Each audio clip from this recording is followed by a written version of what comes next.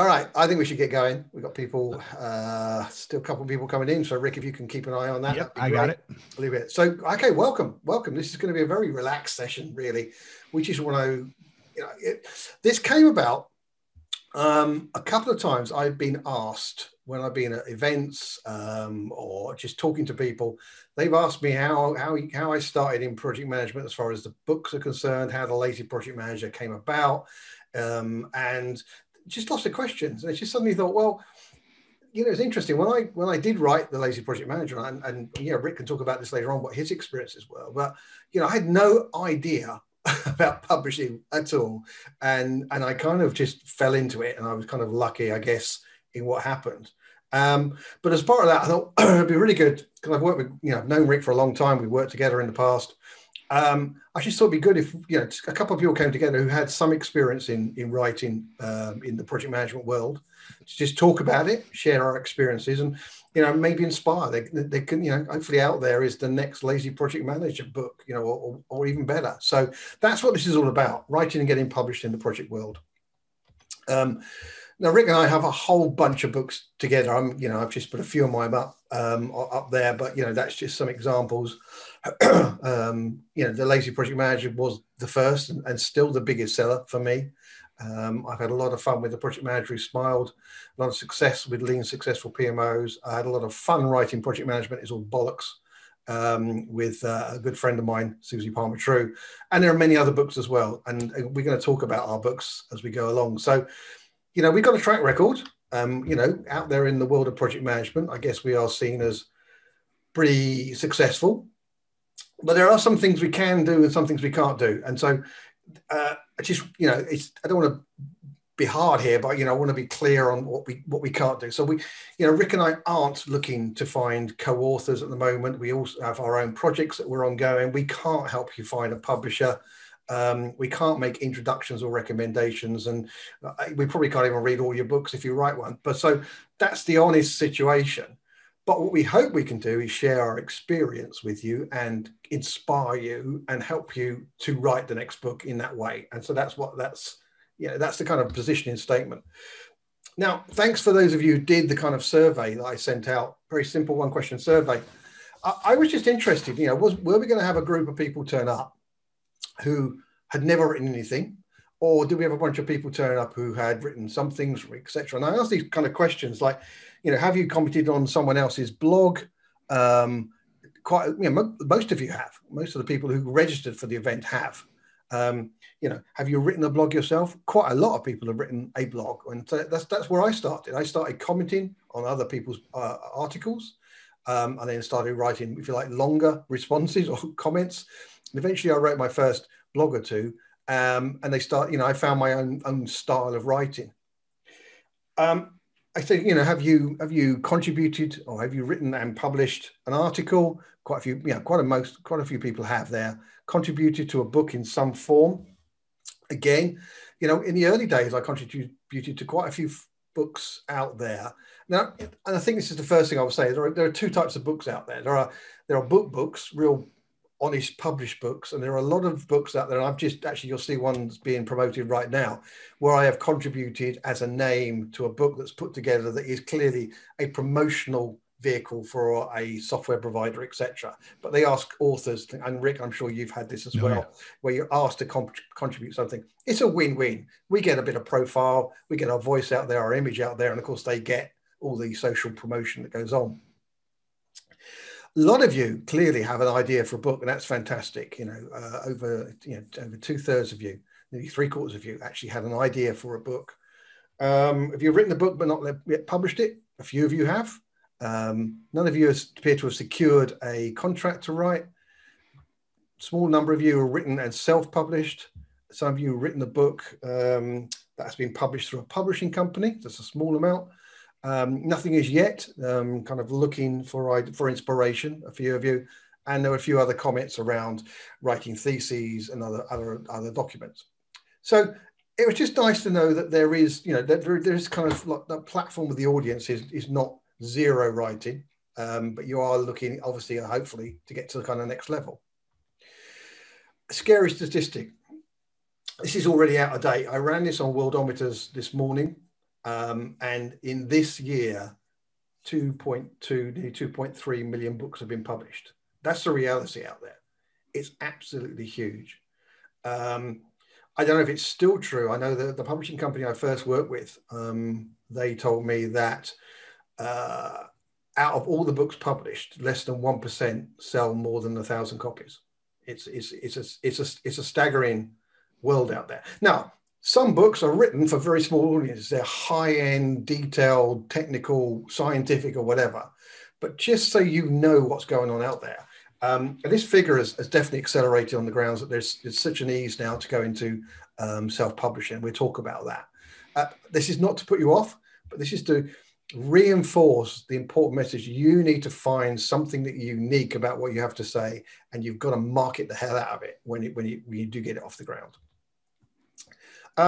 Okay, so that's all the slides I want to share at the moment. Let me just shut that down so it's not up there. Okay, going to go back to that. Come back. Stop sharing. All right, brilliant. So what are we going to talk about? What are we going to talk about?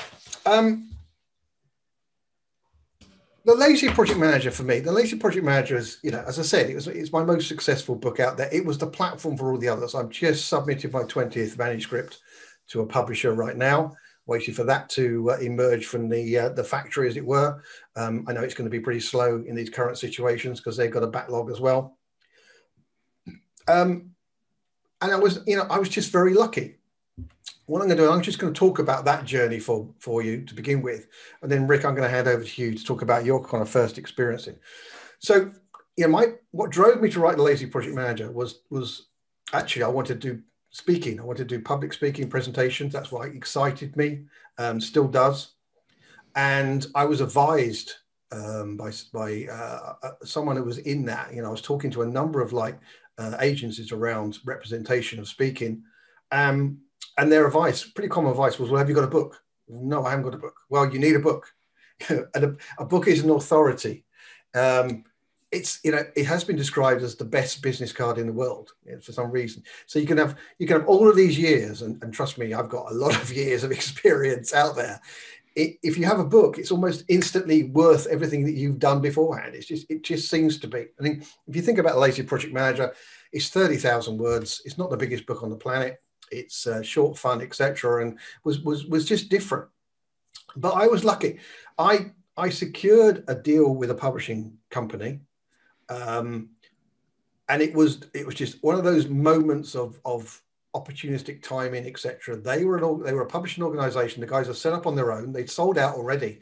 One publishing company. They set up a new publishing company. It was in Oxford, England. So I felt very sophisticated and intelligent when I went to their lovely offices. Almost intellectual. It was great. I love working there. And what they decided they liked my book purely because they've decided to publish business books. They've gone for social personal books beforehand.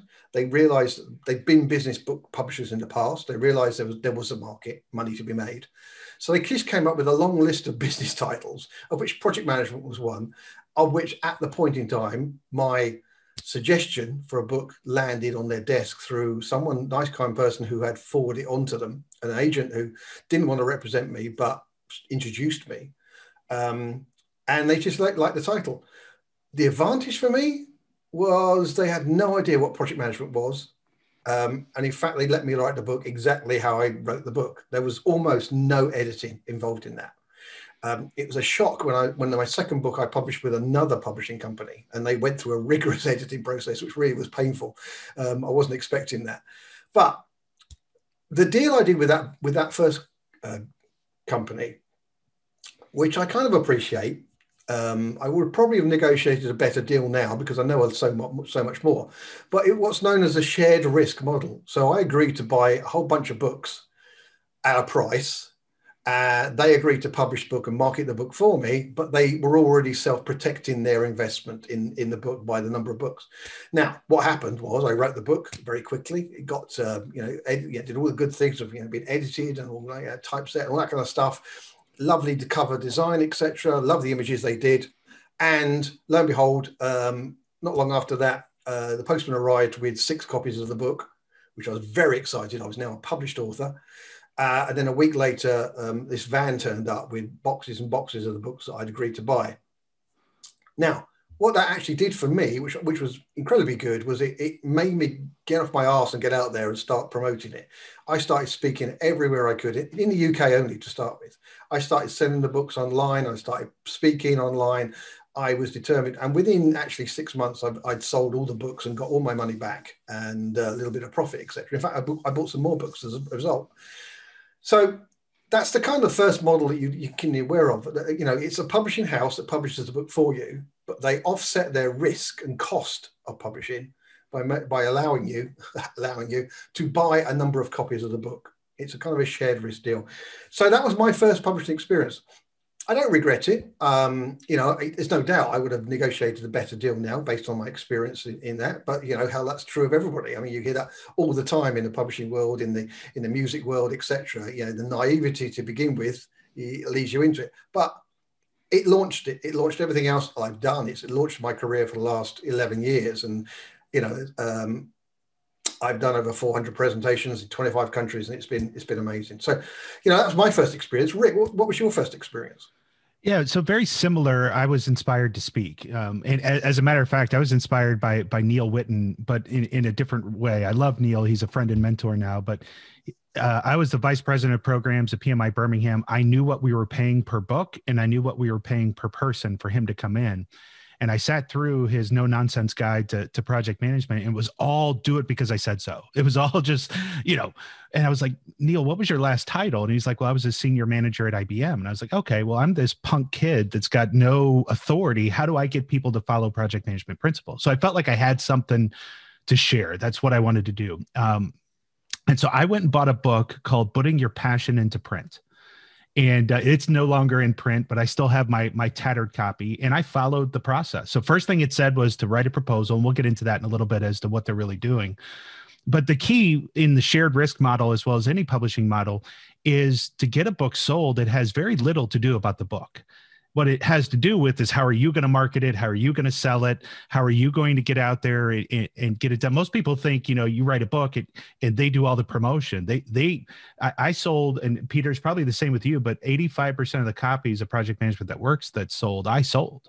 I sold at various events, at speaking events, through, you know, selling through corporate deals, that kind of stuff. You know, you get some traction on the shelves. But for me, my last name being Morris, when you go into a business section, there's this guy, in fact, he's a mentor of mine now, named John Maxwell. And he's got, you know, 15 shelves of books, and I've got the bottom right corner and there's like one copy of my book. So you got to get out there and promote. So I got this Putting Your Passion into Print. And the first thing he said was to go get a book agent. And so I found a website called absolutewrite.com, and it's still out there. It's absolutewrite, WRITE.com. And this was for authors to share experiences of agents. You know, did they read your copy? Did they turn you down? Was there a reading fee? So number one tip, if an agent ever charges you a reading fee, they're not a real agent. Agents do not charge reading fees. So this was an alphabetical list of agents that had actually sold books for publishers. I started with 0, and my agent was Talcott Notch. So I'd gotten turned down all the way through the T's. And the only reason why she took a chance on my book was because her husband was also a project manager for GE. And since I had GE on my resume and I was a project manager, she took a shot at me. So we start to get Project Management That Works. For 2 years, we got turned down. She got offered a what's called a rewrite. And so the Everything Project Management book, which was published by Adams Media, already had an edition out there. They offered me a one-time fee to rewrite the book into a second edition. But the key is I would get the byline, right? So I get a one-time fee, no royalties. The moment we signed that deal, I now was a published author, even though I hadn't started on working on the book, and I got into a bidding war for Project Management That Works. So that was my experience. Project Management That Works was devastatingly hard to get through because I felt like a lot of the material that I was saying was new to the market, and it was more relationship based, it was more people based, and I got into all kinds of fights with the editors. So for instance, I do a lot of conversation in project management that works. So it's really important that I want you to know that you're talking to a sponsor or to a stakeholder or to a department manager. I think that's the most important part. They wanted to name the people. And I'm like, look, some of these conversations go on for 2 or 3 pages. And if it's, Peter and Rick, you forget who Peter is, you forget who Rick is. So we had a compromise that they could name the project manager, but then the other title would stay. Just fights like that. They wanted to change the name of the book, and they did 6 times. And right before the book was to get to the finalized design, I'm meeting with the marketing team, and they're like, we need something snappy or something that kind of says what this book is about. Like project management is correct. And I said, how about project management that works? And they're like, oh, brilliant. Yeah, no, that's exactly the title we want for the book. And I was like, that's what I pitched. So we went through, hours and hours and hours of meetings to come back to what it is that I pitched. So there is a lot of that give and take when you work with a publisher, right? So my deal was I got an upfront amount to start the book, a different amount when the book was completed and accepted, and then a royalty from there. So for the first year, I didn't really see a royalty check. But lo and behold, it's 12 years later, and I got a royalty check yesterday still. So it's still making money. It's still selling. We're in our second print. And that was, my most successful book out of them all. In fact, over back here, one of my favorites is my Lithuanian rights copy. Oh. So it got translated into Lithuania. Evidently, I've never been, but evidently I'm huge in Lithuania. And so this is project management that works in Lithuanian. That's impressive. So Lazy Project Manager was translated into German, and I was really surprised that Germany is a big market. Right. Really? And that was translated. I've been translated into Italian, Portuguese. My favorite one was one of my other books, The Lazy Winner. The publishing company said, well, we've sold the rights to Malaysia. There's going to be a translation. And the only thing that they changed, they changed the layout and everything else, the fonts and everything like that. But the only thing that actually changed was the cover. They took me off the cover. And they like this little cartoon thing on there instead. Apparently that's translated into Malaysian. There we go. So let's talk about self-publishing, because though, I wrote Lazy Project Manager, I immediately, and as you said, Rick, once you're published author, life is so much easier. It's not dead easy, but it's easier. I was approached by another publishing company about writing another book, and my challenge was I had to relearn the house style. So I was given so much freedom with the first book that when I wrote this second book, I tried to write it as the Lazy Project Manager 2 almost for the world of PMOs, and it didn't work. We had a lot of problems with discussions and challenges, etc. And I found that kind of editing process quite brutal. But actually, I recognize it produced a good book. And actually, when I wrote the second and third book for the same publishing company, I found it very easy because I knew what they wanted. But after that was my first foray into self-publishing because I just wanted to write something that gave me a bit of relief. The reason was I just written a book with two other people, which I'm never going to do again. Because it's a terrible number to write a book with, I believe, on the grounds that just trying to get 2 people to agree on something was just challenging, and I spent more time doing that than writing actually. But I wanted a bit of release, and I found the whole the Amazon platform, etc. And I found it very easy. I mean, Rick, what's your experience? Yeah. You've self-published. Yeah, the Amazon. So I went through a second publisher. Let me just speak on that for just a second because It was interesting. And this is no shame on the company at all, but I think it's important to know who the company was. My second publisher was RMC Project Management. They approached me at a PMI conference and wanted me to write a second book. And I said, I've got this book, Stop Playing Games. What was really interesting is the only other book that they had ever edited was Rita Mulcahy's PMP Exam Prep. And Rita had a lot of things in that to prepare you for the PMP exam prep that wasn't the real world. Hopefully you guys have had that experience, right? When you went to go take your PMP test, you're like, you're having to relearn project management because that's not how it operates in the real world. And I had built this book as the bridge between the PMI exam and the real world. This is how you stop playing games. So for instance, one of the games that I talk about is when we try to outpad the cut. of sponsors, right? So when we have a budget of 250,000, the first thing we do is say, okay, it's $300,000, knowing that our sponsor is going to, lump sum 10% cut off of that. And so our goal is to really try to outpad the cut, which is a game. And it's one that starts the relationship off with a lie, right? And so when you submit that to the people who are responsible for adhering to the PMBOK, the poor editor they assigned to me, she and I just butted heads. You can't say this. You can't do this. That's not the way it works. Rita says this. And I'm like, look, this is my book. I'm telling you, this is the way it's going to go. And so twice I went to fire him and said, all right, then we're just not going to work together because this book is going to be this way. And finally, they gave me an editor that had been a project manager in the real world. And we got through it, and it turned out to be a really good book. But that experience was crazy because they were telling me this isn't how project management is. I was like, I can tell you the client and the project where I said this.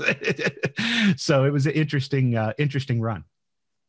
So yeah, okay, brilliant. But so coming back to self-publishing after that. Yes, sir. Yeah. How did that work? So the next book, I just wanted to take control. When you start to look at, even though you get an advance, which sounds great, it's an advance that can sell sold copies.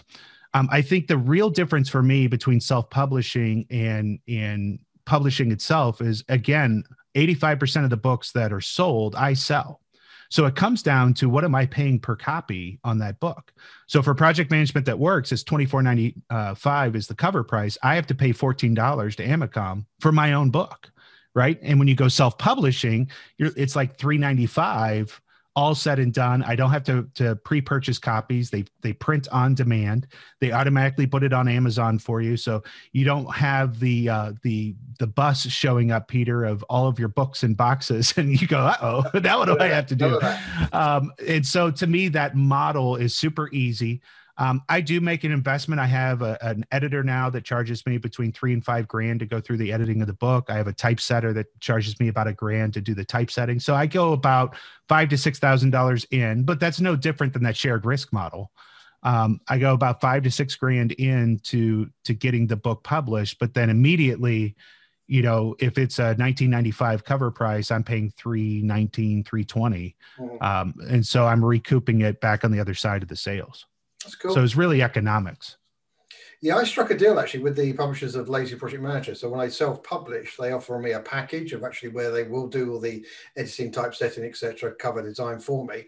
It's we had a really good deal because I guilted them into the fact that they gave me a tough deal to begin with, and they owed me. Good for you. Yeah. So I've used them, and look, I mean, the book that was produced very recently, and I know it's a rough and ready book, but the Project List Manager that we produced in 21 days, it's just an example. And I know one of the contributors is on, is on Online Edge and waving. There you go. Yeah, I mean, this is, this is what's possible now. Actually, producing something and getting it published really, really fast. I mean, typically, once you submit your manuscript to Amazon, the KDP platform, once you've gone through the checking process, etc., they will publish it within about 24 or 48 hours. It's really fast. You set the price within their parameters. It appears slowly, probably takes about a week to appear on all the Amazon platforms around the world, etc. You can then produce a Kindle version, put it up there. It is super easy. Once it's all like all things. Once you've done it once, it's super easy. The advantage, everything Rick said, you're in control. You can, you're making, you're going to make more money on the books, etc. They are cheap to buy, particularly if you're selling them at conferences. It's brilliant. The downside is that it's only you marketing it, and nobody else is marketing it out there. It's in that mass of books out there. So I've enjoyed both. I've enjoyed, I still continue. My latest book is through a publishing house, currently working with Routledge. But I enjoy the kind of self-publishing as well.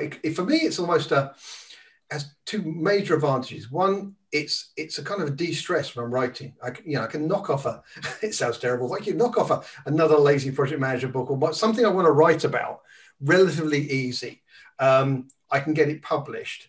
And the big advantage, I think, Rick, is that, and I've been doing it recently, by owning it, I can give it away if I want to. So when I'm engaging with organizations and we get to that point of, well, procurement would like to talk to you about the fee for speaking at our conference.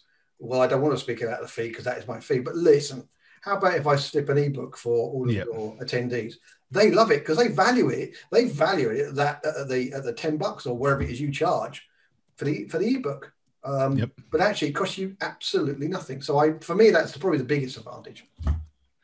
Yeah, so there's a couple of tricks in publishing. Let's peel the onion, Peter. Let's really share some insight and give some. So, and only a few people are on camera, but is it impressive when you hear somebody's a #1 Amazon bestseller? I mean, that's like when you say, "Hey, here's an Amazon best-selling book, #1." Well, what's interesting about that is here's our image. Here we go. Yeah, it's not even that. No, but what's interesting about that is it's about numbers sold, and there's ways that people go about that. What about a New York Times bestseller? Right, New York Times bestsellers there. What's interesting about a New York Times bestseller is anything that you pre-sell counts as your sales of the first week. So if you're really strategic, as the project managers are, then there's ways in which you can sell the book or give the book away prior to the release date so that all 7,500 copies count towards week 1 and you become a New York Times bestseller. And it is what it is, right? That's, and quite frankly, those little tricks are necessary. Maxwell pumps out a book and 4 million copies are pre-sold. It's crazy. But what I learned more than anything, Peter, is for me personally, you have to speak in order to really market the book. I went to Houston for a 3-day conference. They gave me a table. I had all my books out there. I take 10% of the audience of books, right? I think you do something similar. I think you're like at 20%, right, Peter? So if you got 100 people, you're bringing 20 books generally, something of that sort. So I'd done all the math. I have all my books there. And for 2.5 days, I sold 1 book. And then I did the lunch keynote. And then I sold out of books right after the lunch. There was like a line at my table and I sold out. Nobody cares about the book until they know who you are and heard you speak and go, oh my God, Peter's funny, man. I bet you this book is going to be great. You know, that's really the key to me is if people put out books that think that they're going to make money, the book doesn't really ever generate that much money. What it does generate is the speaking fees and the sales of the back of the room after the speaking fees. Is that fair, Peter? Yeah, absolutely fair. I mean, you know, I'll be honest, I hate being closing keynote speaker because exactly what Rick said. You know, yeah, as soon as if you're closing keynote, people don't want to stay around. And I've seen it. You know, if you can get a slot where there's a break straight afterwards, you will sell a whole bunch of books because it's just in the moment. People just want a souvenir. They want to, they've been inspired, they've been entertained, and they don't mind shelling out 10, 20 bucks or maybe for a book, especially if they can get you to sign it. It's amazing. They're emotionally connected to you. Yeah. If there's a delay, you know, if you're like opening keynote and it's not until the coffee break that you can sell the books, it goes down a little bit. People come to their senses. They've heard someone else. And as you say, you know, if you're the guy at the end of the day, then you're carrying those books home mostly, unless you can pre-sell them. Yeah. And another tip about this, I learned this.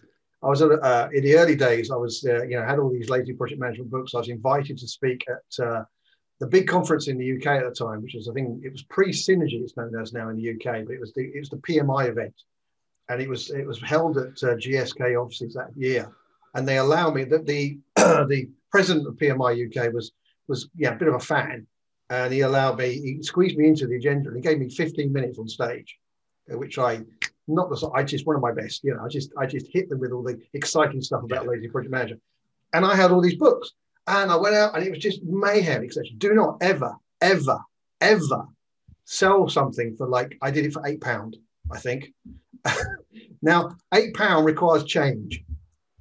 Nobody had change. I mean, we don't use cash these days, do we? But oh my God, at the end of this, I was like running around, people owed me money, I owe people money, etc. When I finished, I sold 96 books that day, which for me was a phenomenal amount.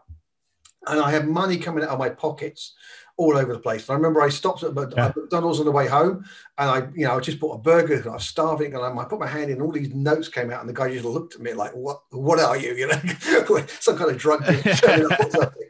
So, you know, always go for round figures and pre-sell if you possibly can. Absolutely. I was in Canada, and I was a keynote with Kevin Aguano, and Kevin Aguano just had a book come out, and we're side by side at the table, and we have equal lines, but At the time, I just had the shunk for the credit cards, right? So I thought I was sophisticated. I had a little credit card thing. I could take it. They could sign it. I'd have to go back and enter in all the information to make the sales. And he was sitting there with just a card swipe machine. And it was just in the early days when you could do that on your phone. It was like brand new. And he's selling like 6 books to 1. I was like, all right, I got to step up my game. So those little things are really important that you learn. The cash side of it, the taking credit cards and being prepared to take credit cards, because a lot of people don't carry cash, and making it super easy at that point of sale for them. Yeah. So let's move on. So we talked about, the kind of publishing experiences we've had. Let's move on to the book submission itself. So, I think, every publisher, I mean, I started out because, I had this book, which is the writer's yearbook, which had all of the literary agents in it and all the publishing houses, etc. It talks about, what the publishing houses do and don't publish, what they're looking for. You can go on their websites, you can see if they're taking submissions or not. But I found that, they pretty much all of them have some form of template that you need to fill in. I think, Rick, you touched on it earlier on. As much as it's about the book, they want you to, typically, I've just, recently done one. I'm waiting for a couple of responses on that. A couple of ideas right now. But, they want a good, catchy book title and subtitle, and they want an abstract of what the book's about. They want to understand broadly what the structure of the book is going to be. And this is, you're in sales mode. I mean, pretty much every book I've written has not ended up like the submission I put in. You start writing, right, and things change. But then you get on to, they want to know about what are the other books in the marketplace? What's different about your book? What's the USP? How are you going to market? How are you going to socialize it? Is there any events or conferences or communities that you're part of that would like to buy copies of the book in advance? All of that, it forms as much as a submission as possible. And Rick, I'm guessing that's just the same for you. Yeah, the number one piece of advice I give is don't write the book. What you do is, you write the abstract, the table of contents. You have to submit 1 or 2 chapters, and really the only thing they're looking at your writing style to see how much editing are they going to have to do in those 1 to 2 chapters, and they're also looking for the average length of the 1 to 2 chapters to determine the word count of the book itself. But you don't write the full book. You write a table of contents, some bullet points, a little bit of an abstract of each chapter, why it's different. But the marketing thing was key. And so one of the tips I give people, and it's something I started when I first started professionally speaking, is I have a spreadsheet of every speech I've ever given, where I gave it, and approximately how many people were there. So that now when I'm doing book submissions, I can say I've been on stage in front of over 1 million people. I've got over 2 million listens in podcasts. So mere shouting out the book is going to get it to 3 million people, right? Those types of numbers is what they're looking for. How are you going to sell the book? How are you going to market the book? How are you going to get it out there? Yeah, absolutely. I think, as part of that, it is important that you kind of do your research. And it's interesting. I've been engaged quite a few times to assess other people's submissions for another publishing company. And it's really interesting because, some people you can see they've really done their homework, and other people like, well, there's no other book out there like this. Well, I've just found one within 30 seconds of looking at Amazon or whatever. You're not doing yourself any favors. So do the research definitely to make sure that's there. As I said, don't get overly hung up on what the book's going to look like at the end, because once you've got a contract to write it, you can write it within quite a lot of freedom, actually. I've pretty much always made deadlines and stuff on books, but again, these publishing companies are pretty relaxed, and they have this process. And as soon as a book is submitted and they like it, it ticks the boxes. They put it into their production pipeline, and a big publisher, it typically seems to take about 6 months for something to come through and appear at the other end, etc. So again, don't get overhung up, but really do your homework on how it is that you're going to help sell the book, and what else is out there, and what does make your book really, really different. You saw the numbers of number of books published. I couldn't find out how many business books were part of that, but it's a big number, obviously. Yeah. I'm doing research. So I've got a new submission that I'm doing right now, and I'll share it. It's for 5 years, I've done a radio show every Friday, and I have entrepreneurs and project managers and business leaders come in, and I ask a question at the end every time, which is, what is some of the best advice you've ever received? And I did that with the intention of going back and finding my favorites and being able to tell their story. And what I'm finding is that most of the advice that has been given is literally comes from their parents, their grandparents, family members. Whereas almost everything that's on the shelf about advice is from these prominent, the Simon Sinek's and the Seth Godins and these prominent people. And I feel like the difference in this book is this is true passed along advice that is different. So that research side of it, I came up with 11 books that offer advice and pinpointed how this is going to be different. It's not a single voice, it's different, right? And so that was the key to get this moving into the next direction. Cool. And yeah, I'm going to reiterate. I mean, I remember a gentleman came up to me after a conference somewhere in Europe. I can't remember where now, but he came up and he said, it was actually at this conference, two people talked to me. One person said, I'm having struggling with writing a book. I've sold the idea. I've got the concepts around it. I've got the contracts. I can't get going. And he just delivered what I thought was a pretty good presentation. And my advice to him said, well, next time you do that presentation, record it, get it transcribed, because there's your first 5,000 words of your book. And that really got him going. The second gentleman came up and said, I'm writing this book. And he told me what it was all about. I said, okay. And I was expecting I'm really struggling. And he goes, I don't know. He says, I've got 250,000 books, a quarter of a million words so far. And I don't know quite where to go with this. And they're like, stop. I think at that point I'd written 5 books, and has anybody probably had 120,000 words. I'm sure I've even written 250,000 books in my life, 250,000 words in my life. And so you stop, carve something out, take it to your publisher, get editors working on it. If there's a book in there somewhere, you've just got to stop. So really don't write everything until you know where you're going with it. I mean, if you're self-publishing, that's fine, but if you're trying to go to a publishing house, they will want to take it in a certain direction, and you've got to give yourself that flexibility. So Rick, why don't we stop at that point? We can come back and chat a little bit more, but let's open it up, because obviously the forum is out there for everybody who's on this call to ask the questions of us, and we're happy to do that. Or any words of wisdom. If there's any rich and famous authors out there, looking at you, Rob, then any advice for other people. And if you're not on camera, you can type in the chat as well. Yeah, absolutely. So yeah, go on. This is your chance. Hello. Hey, Claude. Yeah. Hi. How are you guys? All right. How are you, sir? Really interesting. I thought I was going to hire you to write the book that I'm trying to write, but maybe I cannot afford you guys. So. We didn't think about that ghostwriting. We didn't think about that. No, but I'm thinking about the comments you guys made about this John Maxwell or someone having like 15 shelves full of project management books. So there's been a lot of project management books written over the years. And how, as someone who actually is planning to write a book, how do you make sure that somehow you're not infringing into intellectual property or something that may have already been written? Because, I guess I could go online and check, okay, did anyone ever write a book around this topic and things like that? But it's not fresh in your mind, and you don't know really what you're doing, right? And you don't want to end up being sued because someone's going to say but plagiarize. As long as you're not plagiarizing a direct book. But let me talk about John for a second.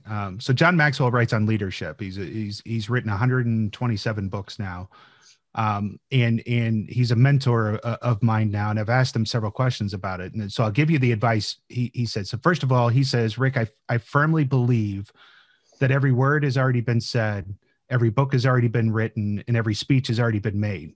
The difference is you haven't made it. Meaning your unique take, your personal experience, your stories, your clients, the way that you came into the profession, all of those things are what makes you unique. Project management's project management. Yes, there's millions of books. So why was Lazy Project Manager successful, or why was project management that works successful? Is it came from, first of all, our personal hearts and our personal stories. And it was what we saw on the market that we thought was going to be a little bit different. Some of the, like I talk about PERT methodology in project management that works. There's tons of books out there on PERT methodology.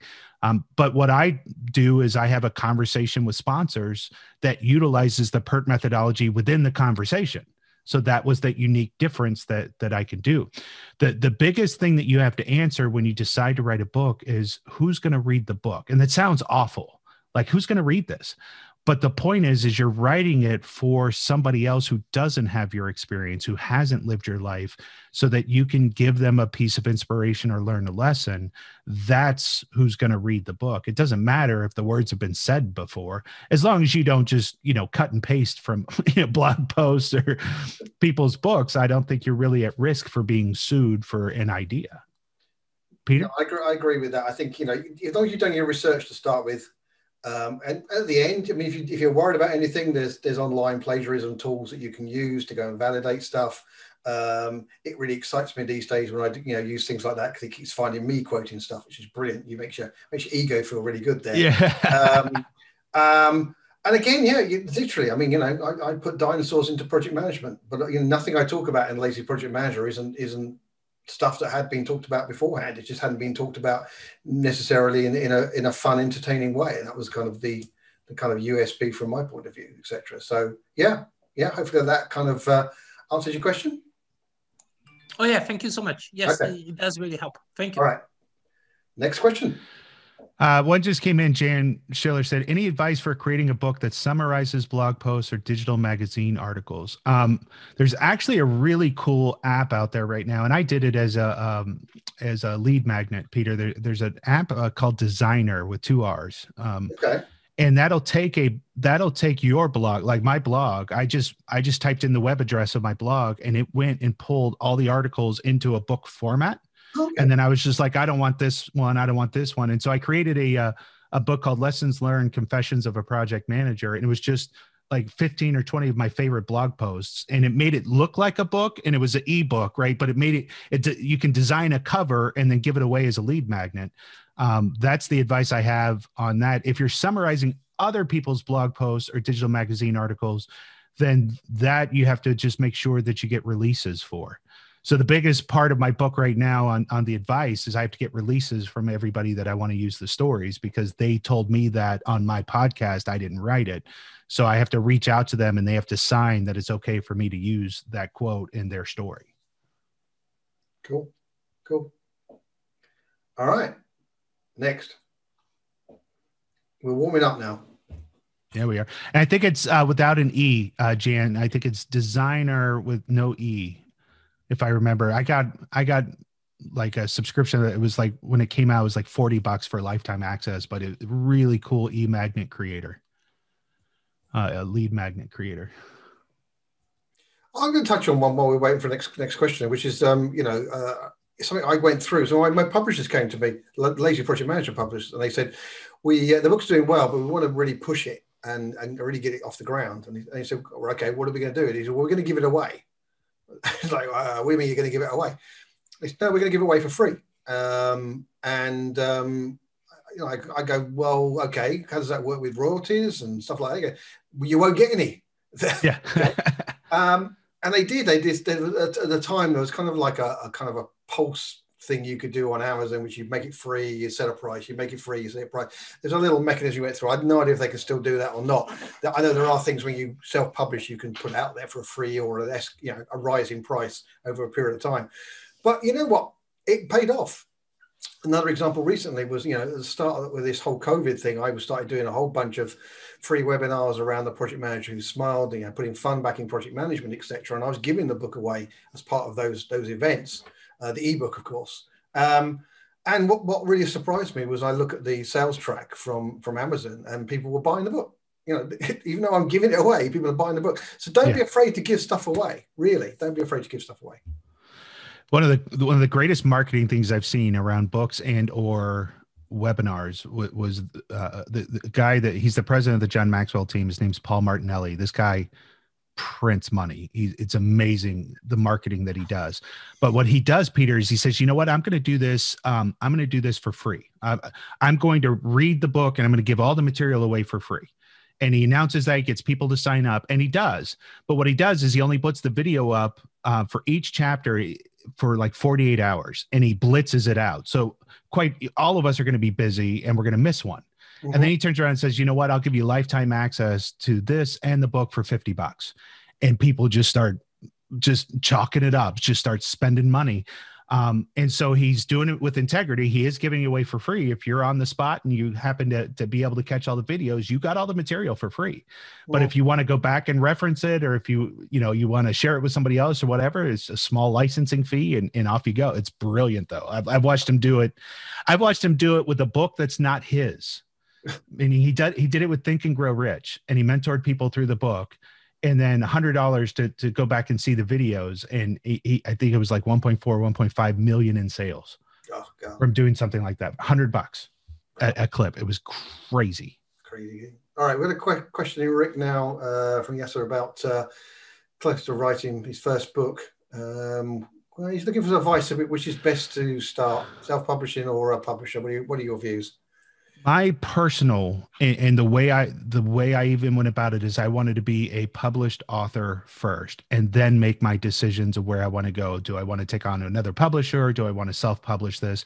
So it's very hard road, especially if you've never published before. The risk is if you go self-published, now you've got numbers. So meaning they're going to go, well, how many of those books did you sell in the self-publishing? You're like, I got a good 50 out there, right? They're going to pass on that. So the fact that you're an unknown author plays in both directions there.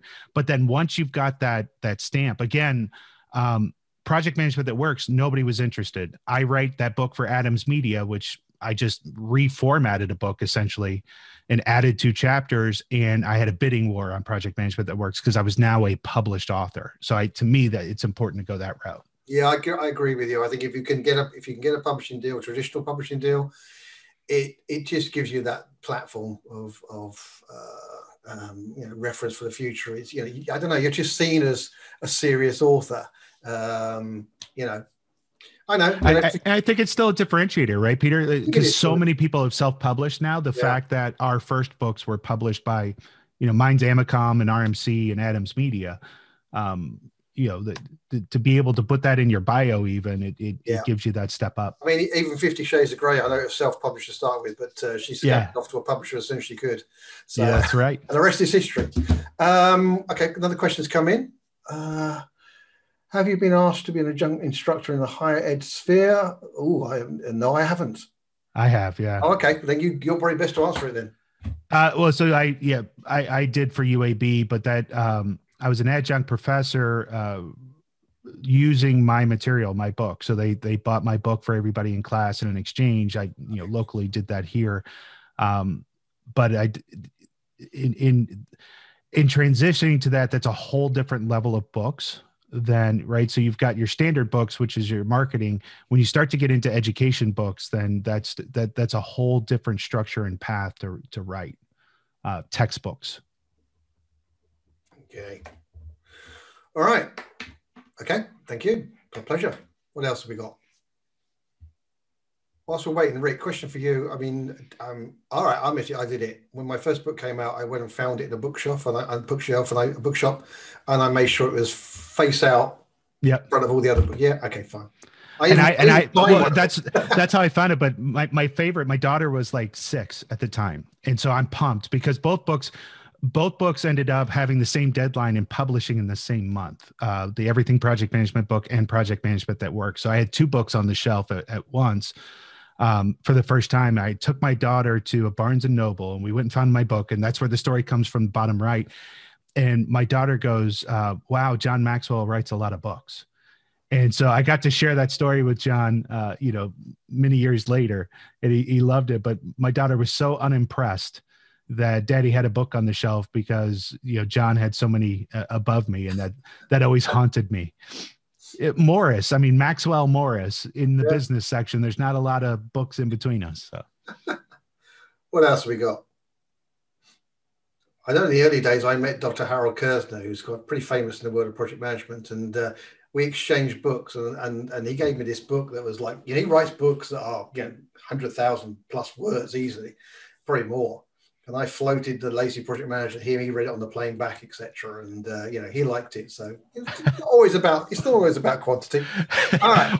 Wait, one of my friends I went to high school with is Wayne Brady, right? He's a very, very big entertainer. And I happened to be speaking for CA in Las Vegas, and he had a show there. And so I gave him one of my books, and he goes, Project Man, this is exactly what I want to read on the plane home. No, really. No, thanks for this book. I was just so proud. I was like, hey, buddy, look what I'm doing. And he was like, yeah, I don't care. So here's an interesting question. So I've been asked to contribute to a book, which is a compendium of articles from different authors. How would you approach the contracting remuneration discussion when you're a co-contributor? I think the brutal is you don't get anything. I mean, I've done this. I was part of Project Pain Reliever, the Jay Ross book. I contributed a chapter to it. It was basically, I did it for, fame, not fortune, as far as that's concerned. I don't know. I've never been in a situation where I've actually earned anything from purely contributing a part of a book. Rick, have you? Yeah. So I wrote a chapter for the Agile Almanac around tools, and I recommended CA tools and then sold it to CA World, where we actually had a book signing and that kind of stuff. And they bought a bunch of books. So I got cut in on that. Okay. I think I'm supposed to get royalties afterwards, but I just, John Stenbeck just never pays me. So I don't know. Like I don't follow up on that stuff. Maybe, okay. But I don't think it's not a moneymaker, right? Unless my name is prominent on there, then once I contribute, I feel like I'm giving it away. Well, conversely to that, if you are effectively the producer of the book, you do have your name on the front. The other one that gets the royalty, unless that's right. The counter deal. That's right. You could actually have written none of the words in the book if you put it together and your name's on the front. Another question for Andy. What came first for you, the idea of the book or desire to write and topic afterwards? For me, it was the desire to I've always wanted to write, and I like a lot of people, I tried a few things of, trying to write a book, etc. Never got anywhere. And then going, as I said beforehand, when I wanted to get out there and do professional speaking, was told to have a book, etc. It all came together for me in the fact that I had this idea for Lazy Project Manager. It would be a nice title for a book, etc. And the two things came together. So for me, it was a desire to speak that led into the desire to write, which led into the creation of the book itself. Rick, for you? Exactly the same thing. I think I came up with the idea of the speech first. I wrote a speech called Making Emotional Conversations Unemotional, which became the basis of the first 3 chapters of Project Management That Works. And then I had to fill 65,000 words. So I started to dig through my archives to find what other tips and tricks I could find really quickly. But yeah, I think it was the desire to write and speak, and then the topics came to me. Okay. Which remotes just trigger a reminder. We've got one more question, which maybe Rick, you can have a quick look at that while I'm talking. Some of the marketing things. I mean, I wrote the Lazy Project Manager. I managed to get a slot at the PMI European conference. I was terrified of nobody turning up to my session. And so in a moment of sort of inspiration, I came up with these badges that said, I am a Lazy Project Manager. I started going around this conference, giving them to everybody, leave them on the coffee tables, etc. And I probably breached PMI rules, who knows? But I was delighted. I actually had standing room only in the presentation, and I was given an encore session as well. And the next year, I gave a different badge away. The third year, I didn't go to the conference, and I had people contact me saying, "Where are you? We want our new badge or pin." So simplest marketing things can really work. So what about the language there, Rick? What were you thinking about that? I mean, English is the biggest market in terms of it's the most widely, one of the most widely spoken, but I don't know. I mean, again, I think we've got, my books have been translated. Your books have been translated, Peter. I think it's best to write in your native market, your native language, and sell locally. And then the demand will drive the translations into the other formats. I don't think I have enough information to answer that question appropriately. I don't know. I've seen both. I think English is the business language of the world. But I mean, if you're in China and you write a book, you can still sell 1 million copies of the book in Mandarin or whatever. So I think you have to take a call on that. I think just a warning there.